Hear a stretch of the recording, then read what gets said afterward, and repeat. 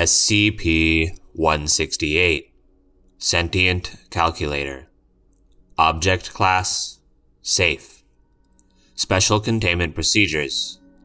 SCP-128 is to remain in Observation Room 221-D of Sector 28.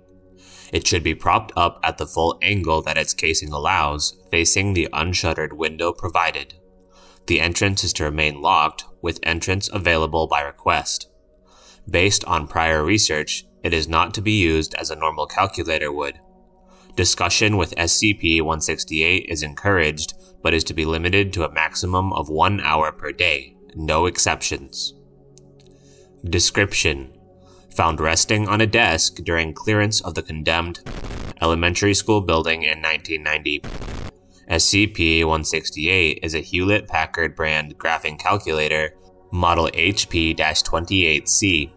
Upon initial inspection, it was discovered that the name Eric was carved into the inside of the removable casing.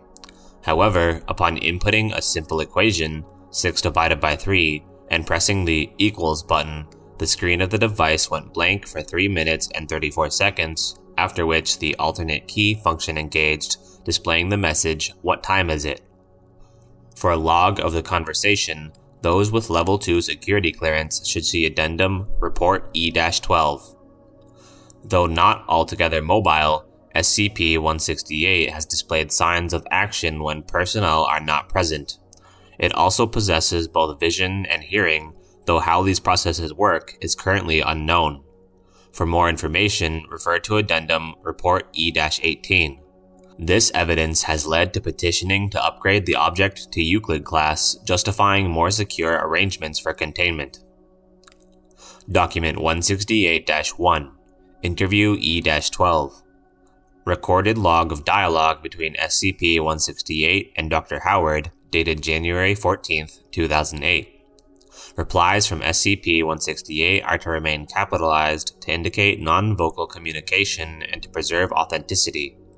SCP-168 is also incapable of forming punctuation marks, save for period, comma, and question mark. Begin log. Dr. Howard: can you hear me?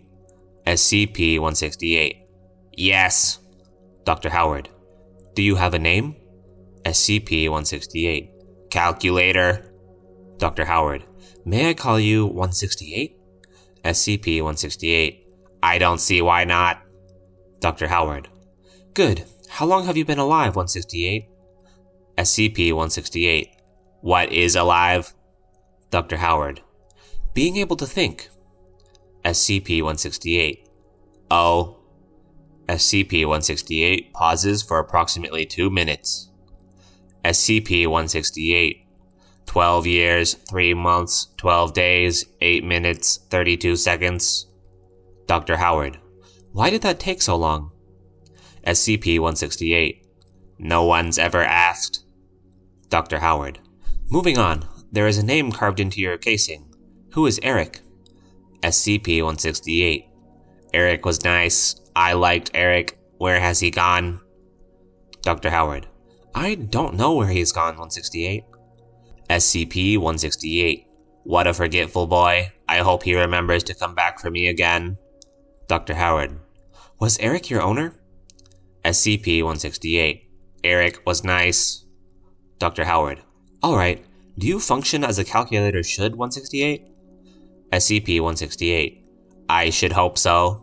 Dr. Howard: may I try using you to calculate an equation? Something like 2 plus 2? SCP-168: yes. Dr. Howard enters 2 plus 2 and hits the equals key. The answer 4 appears on SCP-168's screen instantaneously. Dr. Howard: may I try another one without telling you what it is first? SCP-168: yes. Dr. Howard enters 264 divided by 8 and hits the equals key. The answer 33 appears on SCP-168's screen after 12 seconds. Dr. Howard: why did that take so long, 168? SCP-168: long division is hard. Dr. Howard: I think that's enough for today. I'll talk to you again tomorrow, 168. SCP-168: wait, it's dark in here. Can you open the window? Dr. Howard: There is no window in this room 168. SCP-168: Can I have another room with a window in it? Dr. Howard: I'm afraid not. SCP-168: No fair. End log. Document 168-2. Report E-18. Upon entering storage room 185-D to continue testing with SCP-168 on the morning of January 15, 2008, I discovered the only table in the room upended, with SCP-168 resting next to it in an upright position. Its screen reads, "How do you like that? Teach you to leave me in the dark all day, jerk." Attempts to communicate with SCP-168 after that point were ignored. I suggest we move it to room 221-D if we want to get anything actually useful out of it. Dr. Howard. End file.